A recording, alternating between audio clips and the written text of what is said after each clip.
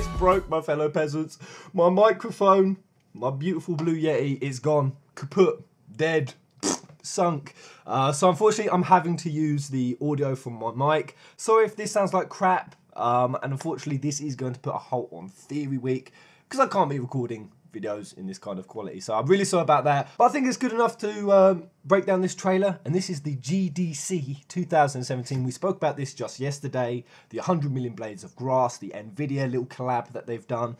And before I do any blind reaction, because I've not seen the trailer yet, I hope it's dope. I like to go into the comment section and get a feel for it. So is this? It looks like this is running on 1080 Ti, probably GTX graphics cards. That's why I can never get that excited, because we know a beefy machine is running behind it. The thing is, the limitations with FF15 was always on the PS4 end and the Xbox side. The limitations were on the console, not so much on the Luminous. That's where most of the issues come from. But the really big thing I just want to point out is there's this whole argument about, oh, the story. They shouldn't focus on graphics, they should focus on the story. And I agree with that, and I've kind of spoken along the similar lines, but the thing is, people have taken it a bit further. Some people are arguing that graphics don't affect the story in the slightest. And you're an idiot if you believe that graphics affect story. The graphics division, so they're saying, and the story division are two separate things. And they don't affect each other. I mean, that is bullshit. I mean, did you just make this stuff up? The graphics team and the story team are two separate things, and one doesn't affect the other. Nonsense.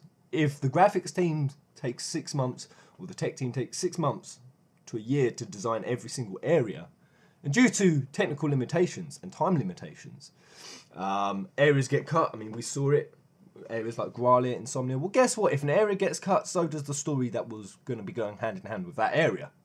So it's just not true, guys. And graphics have been a holdback on this game. So there is a middle ground. There can be good games with good graphics and good story, but there's also, they do affect each other. So I just want to throw that out there because people are talking some real shit in the comment section. But Goofy headset, engaged. Let's see what they've got. Oh, here we go. GDC. Oh. This is funky.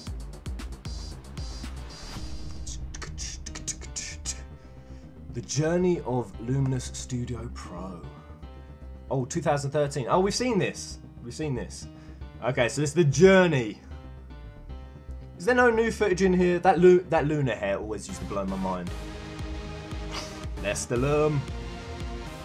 The day-night cycles, all I say, were just spot on in this game. Absolutely spot on. Loved them. Okay.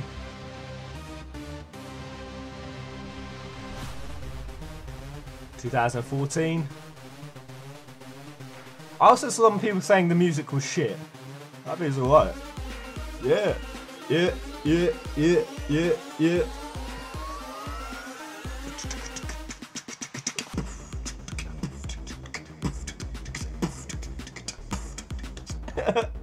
Okay, I've seen all of this footage so far. Come on, hit me with something new. I want to see the bit from the GDC. And I'm going to say, guys, when I say that they should focus less on the graphics and more on the story, I'm going to say that's kind of not true. My area doesn't stem from the graphics, it's more from the open world environment. The open world environment, now unless you can fill it up and not give centuries old fetch quests, go linearity. Linearity was the best part of the game, but I've said, oh, here we go, 2017. Here we go. Okay. Oh, right. Oh, God. Right, I'm going to pause it there. Oh, sorry, I'm going to do some pausing. I've not seen this before. What is this area? This looks like this could be Solheim. Deserts. The Solheim was a sun nation, and they were kind of, we saw sort of images, and they were kind of deserty. And this looks like something from Lightning Returns. You know the dunes in Lightning Returns? That just looks incredible.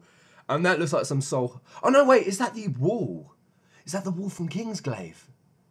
It kind of looks like the similar kind of architecture. Oh, I don't know. Let's just continue.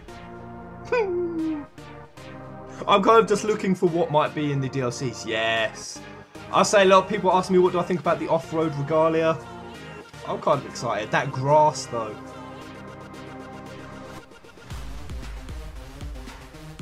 I saw something. I'll go back in a minute. Oh, new tank. Oh, no. Oh, oh, that's Cerberus. That's Cerberus. Whoa, shit! Why the fuck is Cerberus in the game? At this point, I kind of don't even care about the graphics. Oh no, let's just go back. Sorry. 2 secs. So that grass was incredible. I mean, look at that. 1,000,000 blades of grass. That is beautifully detailed. And so I remember you watching this through YouTube. This is the other thing. Whatever you're seeing, remember it's through YouTube. So you're going to see my version. It's not going to look as good, but it does. It looks fantastic. I've got it on the high settings. But look! Who the fuck is all this? Arden! Why is they're running along with Arden? It kind of looks like Ravus. Who's that in the back? Was that Gentiana? That could have been that's Gentiana! Why are they all running together? What the fuck's going on? But guys, Cerberus. He's back from Kingsglaive. Please put Cerberus in the DLC, please. Just see it one more time. Level 47, Cerberus. They've made an in-game model of Cerberus. And I said he wasn't dead from Kingsglaive. I said it. I said when he fell down that pit, hell no, that ain't the last we've seen of Cerberus. And I kind of looked like a massive dick when the game came out and there was no Cerberus. But he's back. And he's in a DLC. And he's in Lestallum. Curious. Could that be Dark World Lestallum? Remember, guys, they theorised that there was a Dark World Lestallum they started working on, and that was sort of it was being sieged by demons, and Demon Slayer Iris was having to take care of it. Has Cerberus got into Lestallum? But nevertheless, could Cerberus be an upcoming DLC? That'd be a super awesome fight. Oh, destructible regions, destructible regions. Oh, I've only just noticed how destructible all of this is. Oh, wowza. Wowza Rooney. Amazing. The studio that bought you FF15. Alright, so there it is, guys. A lot of unseen stuff. It looks like an unseen region. We haven't seen anything like that desert region before. And all in all, were the graphics on that amazing? Yes, especially that turf. When they said about the new NVIDIA turf effect that they've worked on, the grass does look amazing. And you know, I'm sitting here and I like all of these things, but yeah, I am going to say I agree with certain people in the comment section. You know, does this mean this is going to be a PC port? Does this mean this is going to be runnable? Because again, we've seen so many tech demos from Final Fantasy that it's hard to be excited that any of this could become real. And that's the problem. That's why when I look at tech demos, it's like, oh, this looks so beautiful. But then a little thing in the back of my head has to say, Pez, you're probably never going to see this, or play this, or hold this in your hands.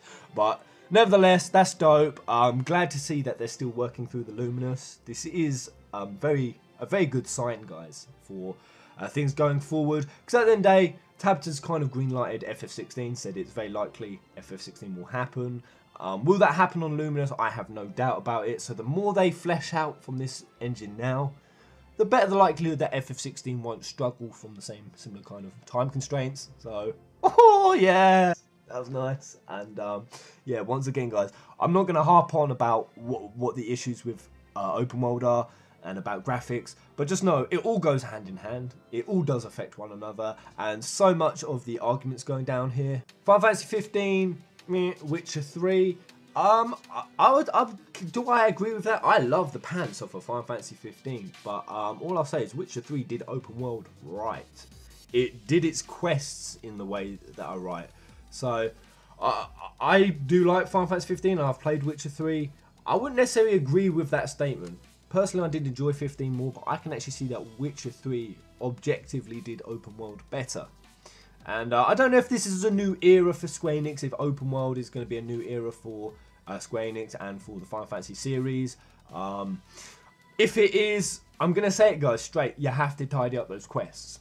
No, fetch quests that were pretty much predominantly dominating the 2010 open world eras. You know, those are some really outdated quests that you had in there. Games that are like Witcher 3 that are doing open world properly now, they've got quests that tie into the story. And they've learned that the best way to tell a good story through open world, because it's very, very difficult, is to do it through the questing. So I'll say that when Tabitha told us that all of the quests were going to be relevant to the story and they weren't going to be boring fetch quests, that weren't a lie. There were boring fetch quests in 15. I can say that open and honestly. And that's really where you can cheat. No, even this comment here, the story was good, but man, it could have been longer. 100% agree with that. It was a very good story for what it was, but it could have been longer. And yeah, you can kind of cheat and use NPC quests to go about that. But you know what, guys? Now I look at it. Now I look at the fact that there's all this backstory of Ifrit and the dungeons, and how you really have to just sit and look at, say, the Rock of Ravito to notice it.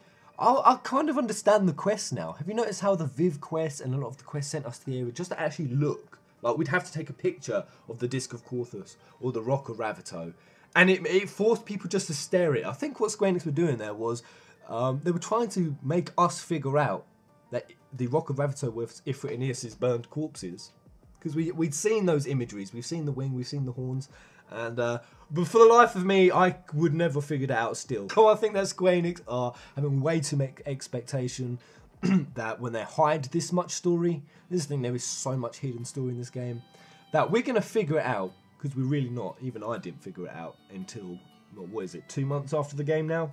3 months? Bloody, no, it's 4 months after the game, and we've only just really unraveled a huge portion of what FF15 was hiding behind the scenes. 4 months to fully uncover a game. Jesus Christ. Can we expect a PC port? A huge debate in the comment section, and some people say, no, this means nothing. I think this is a very good chance this is a PC port. While Square Enix have done loads of tech demos on PC that never made it to the PC for the actual game and for us, the consumer, this is a bit different. They've spoken many times about wanting to do a PC port, many times, and they've said about how they're going to have to work on it graphically and work it in graphic test environments before they can release it to the PC. Well, they're doing all of those things now. So is this going to come to the PC? Hell to the yeah, it most definitely is. There it is, guys. That was pretty dope. Again, I'm not much of a graphics junkie. I am the story junkie, but I can appreciate good graphics when I see it. And FF15, while they got sloppy, this is the thing. Did 15 have good graphics? I pointed out why it did have good graphics, and it did. It looked visually fantastic, but there were areas where it was out of sync, and the things that let it down to make it look like shit. And it was things like the lip syncing being out of place, some of the movements being jerky, and almost kind of glitchy in areas. Just things that no matter how beautiful the world is, it can make it just look bleh. Yeah. Out of voice lip syncing in a beautiful world, people will look at that and go, ugh, the graphics in this game are shit. Actually, the graphics are very good, but it's just the minor points that aren't perfected. This is the thing, guys. While they're here perfecting the story, are you perfecting the lip syncing? Are you perfecting the movement and the animations and the emotions of the characters? Because I think that those needed more work than the actual environment itself. And even the environment itself, how do you make that look good? Honestly, filling it out. Filling it out with more trees, more rivers, more environments, more scenery, more density, and more monsters. So yeah, packing it out. So let's see where they go from here, guys. I am very excited if some of that cut stuff that we just saw in that trailer make it through to the DLC. But there it is on the table. Until the next video, my fellow peasants, Kubo!